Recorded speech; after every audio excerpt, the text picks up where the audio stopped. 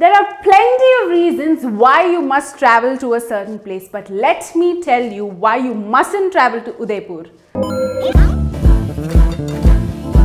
If a city full of lakes doesn't charm you, then Udaipur is not for you, because Udaipur is known as the city of lakes. If you aren't the type to live life king size, then Udaipur is not for you, because in Udaipur, romance and royalty must be your two favorite words. If you haven't saved enough for shopping, you will regret it, because Udaipur is a shopper's paradise. You'll find amazing handlooms, handicrafts and jewelry to decorate yourself and your home. If you aren't a fan of sunsets, I mean, are you even human?